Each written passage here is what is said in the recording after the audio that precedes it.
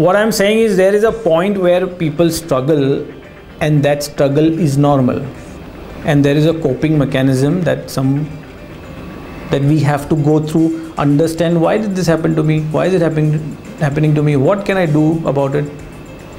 And then if you don't figure this out, it goes beyond that point where the behavior start becoming abnormal. Now, abnormal based on, again, society. And because we are living in a very small so you are not going to work and you are sitting home 7 days and you are watching television is not abnormal. It does not need psychiatric medicine.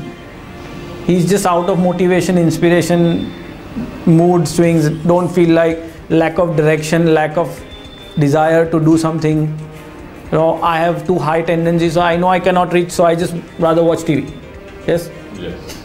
TV you understand? This is very normal. If I cannot reach something as per my wants, you will just say, you know what, I cannot become a millionaire anyway, so screw everything, let's just enjoy. Khao, piyo, maja karo.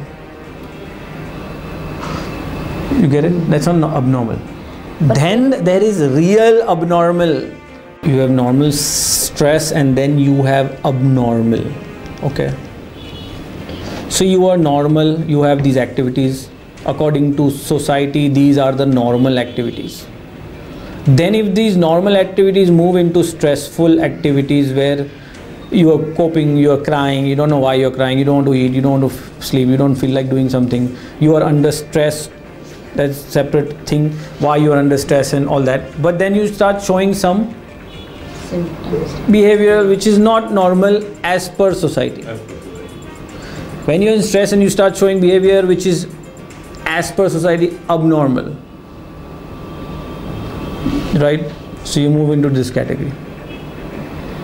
But abnormal and being stressed is different.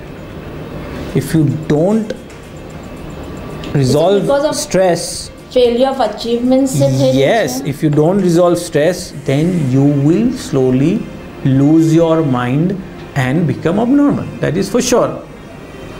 If a person stays in stress mode, he's not happy, he will become more and more and more and more. It's like I have a tooth decay. I don't do anything. What happens? Bigger decay. What happens? It will remove. What do you call that? Root canal. But root canal bhi nahi ki do. I'm sorry, you've lost your tooth. I'll have to extract. This is like that. So I got a decay. Then now do a root canal.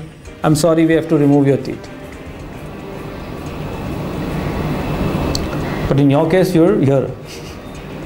Stress. And I have been in lots of stress throughout my career. And that stress is not something, that stress can be resolved